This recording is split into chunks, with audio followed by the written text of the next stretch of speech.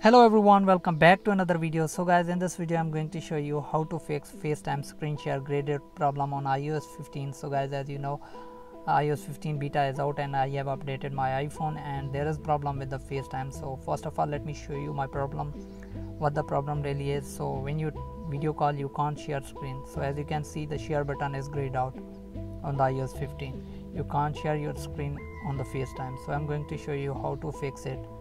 So let's start the video without wasting any time. So before we start the video guys, please hit the like button and subscribe to my channel for the more upcoming videos.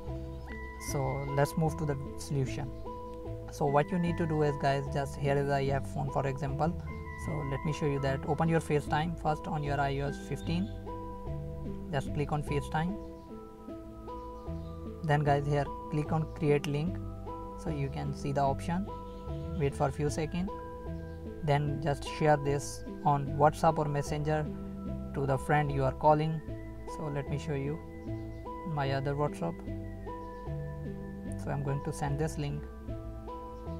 So here is the link. I have received the link guys, as you can see. Now just click on the link and here click on FaceTime link. Just click on it and the call will be start. Just click on join. Then just enter your name here. You can enter anything on the another phone. Then click on continue, then click on allow, then click on join. So you will get the notification on this phone. Just click accept.